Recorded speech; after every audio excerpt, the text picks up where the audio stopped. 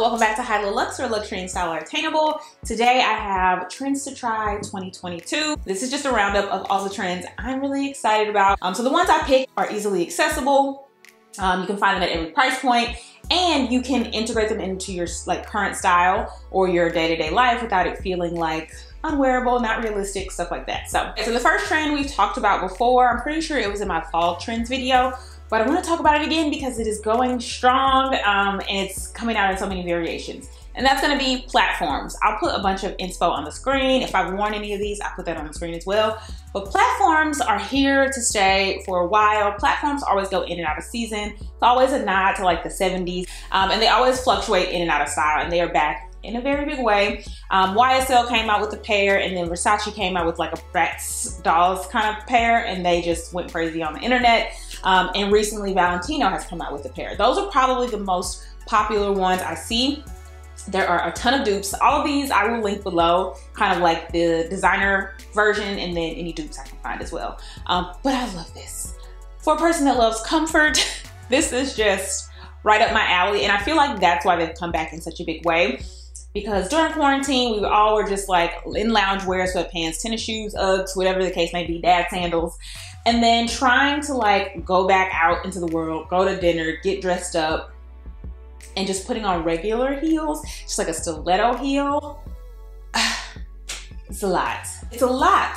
I talked about this, I don't know what video it was. Oh, I think it was my best purchases. But my YSL platforms saved my life in Vegas. Like, we were walking all day, you know, just shopping and eating and just walking the strip. And then your feet are already tired. It's time to go out at night. I wore my YSL platforms every night. Like, I think I brought like 3 or 4 pairs of heels. I only wore those. That was all my feet could handle. They give you the height, they give you the extra feel, but they're comfortable. So I love these. And for spring and summer, you're gonna see lots of really pretty colors.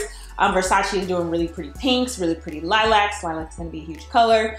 And then of course you can do like blacks or neutrals. I personally went with a black pair because I think that's gonna be what's more versatile in my wardrobe and give me the most longevity. I'm a neutrals girl at heart. I love a good pop of color sometimes. I have pop of color shoes, but with such a standout trend, like it's already a platform, which is already a lot. So for me, I know it needs to be somewhat toned down for me to get the most wear out of it. Next trend, one of my favorites, is micro mania. Now the micro skirt, the mini skirt is back in a big way. On the runways, it was a lot of like almost like Abercrombie Hollister vibes. If you know, you know. Like those were like the thing for a while, a few years ago, like in the early 2000s, little tiny Hollister skirts. Those are back. Obviously, you can do these in very wearable ways. I've always been a mini skirt kind of girl. I just think since I'm short, it just elongates my legs, makes me look taller.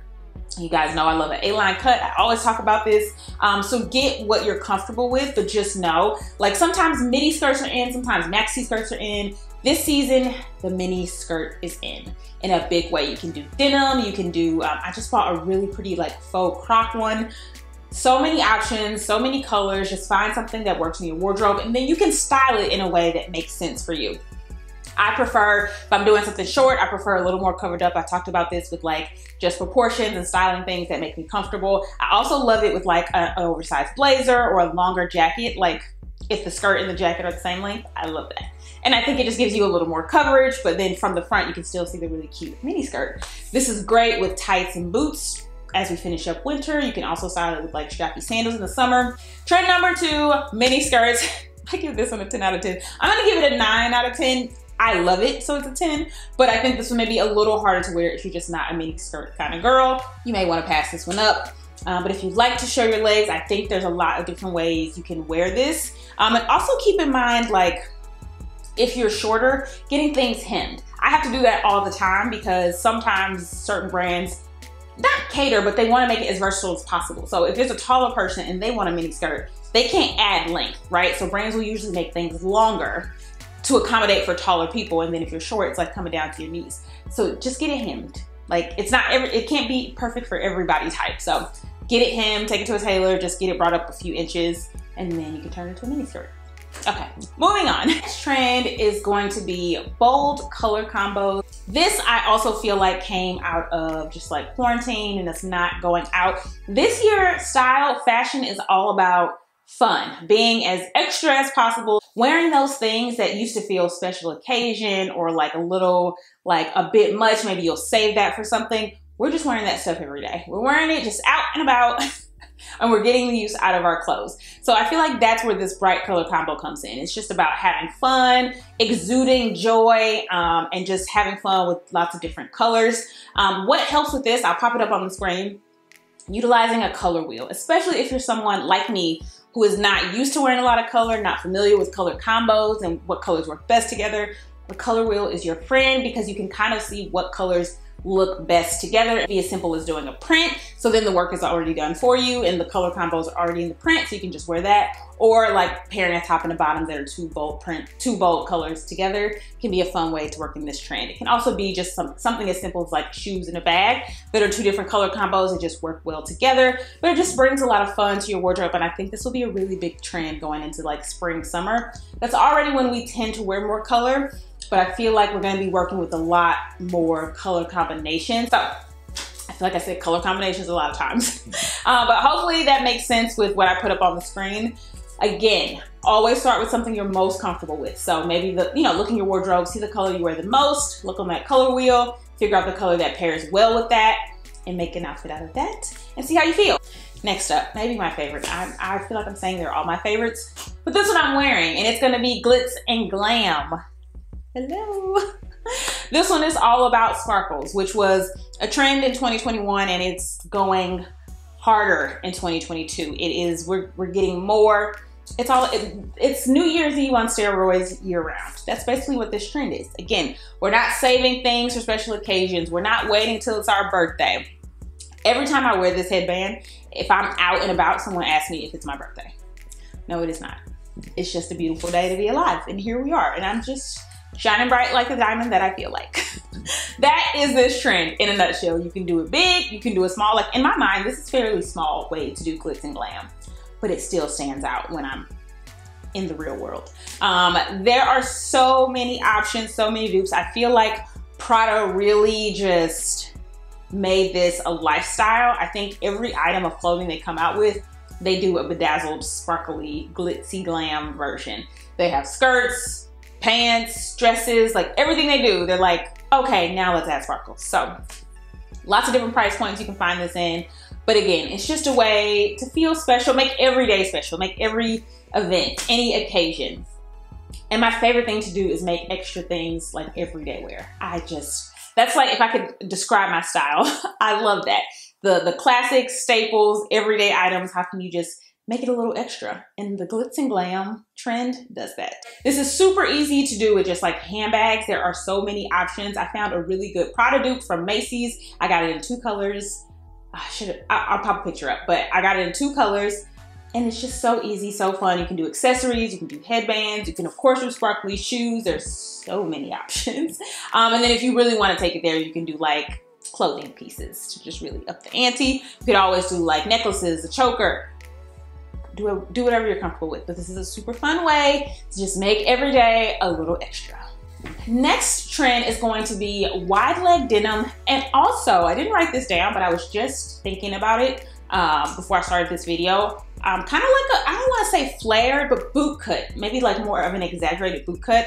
Think about everything, if you're around my age, think about the things that you wore in high school, or think about the things just like early 2000s. Like it was very loose, it was very oversized wide leg jeans, but then it was also like boot cut jeans, and that was like your dressy jean. All of those are what's in. Right now, like obviously people have been saying skinny jeans are out. You need skinny jeans, pants, leggings in the fall, winter, right? Because you want to tuck them into your boots, all that jazz. But as we get into spring, summer, we're really not gonna see that much, and it's gonna be a lot of 90s style denim, very loose, oversized, ripped distressed denim, straight or wide leg. And then if it is somewhat of a tailored pair of pants, it's gonna be more that boot cut.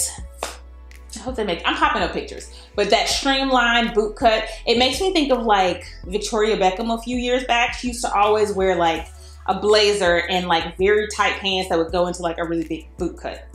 That's what we're gonna be seeing. I personally love those because again, as a shorty, these make you look so tall. Same thing with Victoria Beckham. She's a short woman as well. And when she wears pants like that, her legs look so long and she looks so tall.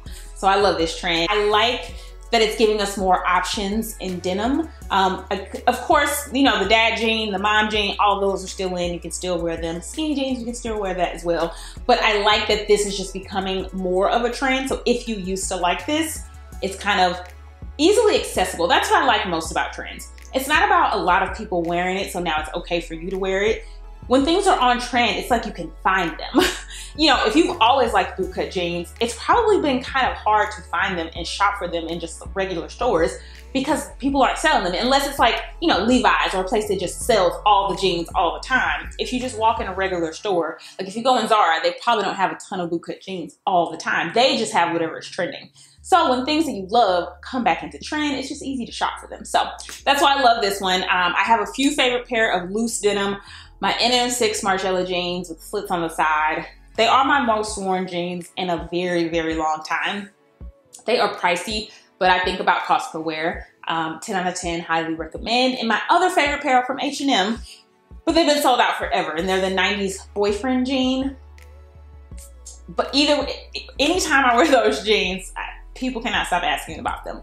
But they're comfortable. Again, the loose jean goes back to that quarantine life we've all been living. No one really wants to get into like a snug, tight pair of jeans. So I find that either trousers are an option, or the loose, relaxed 90s style denim, and you can just dress it up, but it gives your look more of a casual feel.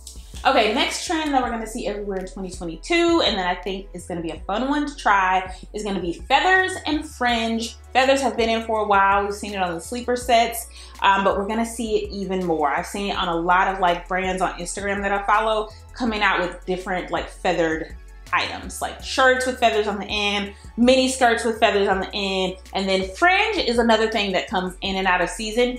If you have a more of a Western style, you know, like Arizona kind of vibes, you probably always wear fringe. I personally like Western as well, and I always wear fringe. But again, it's gonna be a lot more accessible now that it's on trend, so you'll probably see it a lot more places. I've seen it on like the backs of jackets and shackets, on boots. So this is gonna be a fun one, and they're very different, but kind of the same, right? They make your outfit feel extra and special, but very different styles. So the feathers are gonna lean more glam, more glitzy, and then the fringe is gonna lean more relaxed and casual, but extra. So I feel like I'm a person that does both. It just depends on the day of the week, but you can choose whichever one you think is more your style. And this is at every price point as well. So of course I'll link some of my favorites. I'll link some dupes and give you lots of options in the description bar. If you're ever looking for anything from a video that I talk about, make sure you check the description box below. And then the next trend is going to be cutouts. And I know we talked about this in fall trends, and it's going strong into 2022. And it's just even more cutouts. I know, I feel like everything is cut out. But again, I'm talking more about cutouts in a very wearable way.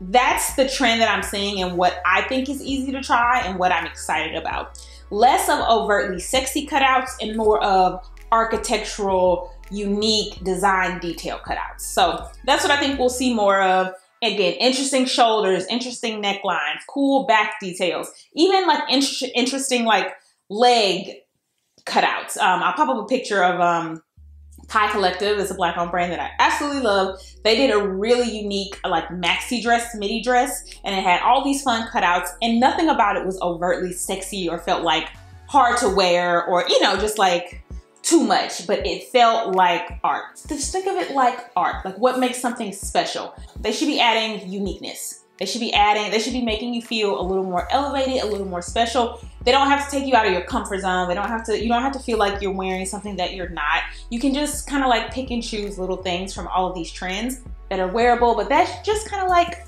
up the ante a little bit when you just want to feel a little special, a little different, or just out of the norm of what you normally wear. I feel like all of these trends can do that for you. So those are my trends. Those are my 2022 trends to try. But of course, let me know any other videos that you want to see, anything you're interested in, and let me know what trends you're excited about in 2022. I think that's everything. Thanks for stopping by. See ya.